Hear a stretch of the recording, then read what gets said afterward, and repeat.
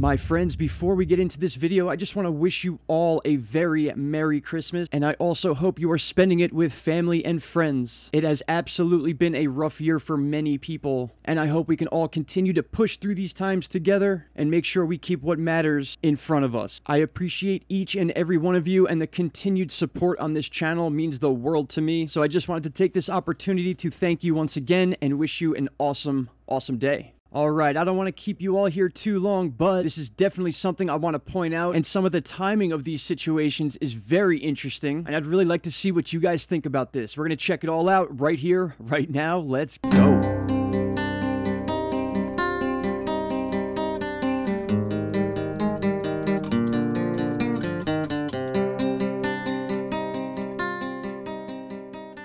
Alright everybody, welcome back. It is Christmas Day, 12:06 p.m., December 25th, 2021. I want to talk about something that has to do with Christmas. As you can see on your screen, the Christmas comet. Now, why is this so interesting? Well, for one, this comet comes around every 80,000 years. This is actually going to blow some of you away if you know what I'm talking about, but Comet C/2021 A1, or Comet Leonard. Yes, the comet's name is Leonard, and I'll get into the significance of that in just a second, and also being called the Christmas comet. Why? Because we could see it during the holiday season, 80,000 years after it was said to be in the skies over Earth, and will be visible throughout the United States through the rest of this year. In fact, basically every major news outlet has posted some sort of article on the Christmas comet. I'll make sure to link a lot of these in the description box of the video, but something else very significant over the last few days has taken place when it comes to comets, asteroids, or space rocks, was the release of a dark satire movie starring Leonardo DiCaprio and Jennifer Lawrence called Don't Look Up. Now, I've spoken about this movie in the past because it was being put out to the public at the same exact time was the launch of one of the biggest NASA missions ever, and that involves basically the movie Armageddon coming to life. I'm going to read this to you very quickly. A SpaceX Falcon 9 rocket carrying NASA's Double Asteroid Redirection Test, or DART, spacecraft has launched from the Space Launch Complex in California. Now, I want you to notice the dates here. This happened a month ago on November 23rd, and that happens to be exactly when they started advertising this movie that did not come out in theaters, mind you. This is on Netflix streaming for those of you that have it, and I made a few videos talking about the timing of it and why a movie about an asteroid with a 100% chance of hitting Earth is being put out as a satire movie, while NASA is literally telling the public in all sorts of ways that it's time for us to go launch rockets into space and blow up asteroids as an Earth defense system. And I just want to be very clear here. I'm just making some connections here and having a little fun with this, but at the same time, I am throwing this out there to you for your opinion. What do you think this all means? To go through the timeline and to put this all together, just think about this for a second. So for months, NASA starts talking about the Double Asteroid Redirection Mission, or DART. We started covering that on the channel. You can basically jump online anywhere and find different diagrams and explanations about exactly how they're going to do this or what they're doing to deflect the path of an asteroid. You can see right here, even NASA's talking about the movie Armageddon, which was basically that situation. An asteroid heading towards Earth with a 100% chance of impact, just like in the movie Don't Look Up, which then began being advertised at the same exact time that NASA started talking about the launch mission. So you guys know me, that immediately got my spidey senses going, and I made some connections with the NASA mission and the movie alone. But now we need to throw something else in the mix, and that's the fact that we are being revisited by a comet from 80,000 years ago that just happens to have the name Leonard. You know, kind of like Leonardo. I was able to watch some of the movie last night before I fell asleep, so I will go ahead and finish it, and I gotta say, it's definitely good. Even though it's satire and it's a dark comedy, it really is a lot of fun to watch. And once we get through the holidays and stuff like that, I'm sure we're gonna spend plenty of time breaking it down. I know most of you have a ton going on for the next week or so through the holidays, but I promise you I'll be right here to bring you any information or significant things that you need to know about this world. And I just want to thank you all once again for the continued support on this channel. It means more to me than I could ever explain, and I hope you all enjoy the rest of your Christmas. I will be back tomorrow with another video, and I hope to see you all there. Take care, be safe, stay warm, shout out to Canada, and I'll talk to you all in the next video. Take care, bye-bye. Stop right there, my friends. If you have not already, click that subscribe button, and don't forget to hit the bell icon. Click all, and you will get all notifications from this channel. And trust me, you